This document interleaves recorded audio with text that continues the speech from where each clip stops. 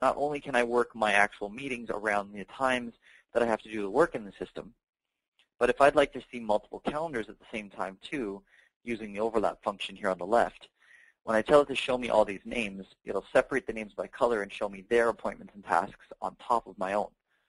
So that way I know exactly when I can schedule a staff meeting and make sure that nobody's going to be interrupting with their tasks. With your appointments as well, when you make an appointment, you can make it private. So if anybody else tries to come in and look at your calendar, they're going to know that you're busy for that allotment of time, but they won't know the details of your appointment. And if they try to open up the details, it'll just say, sorry, this is private. So only you can view the details of your private appointment. Even if you're an administrator, you still can't see other people's private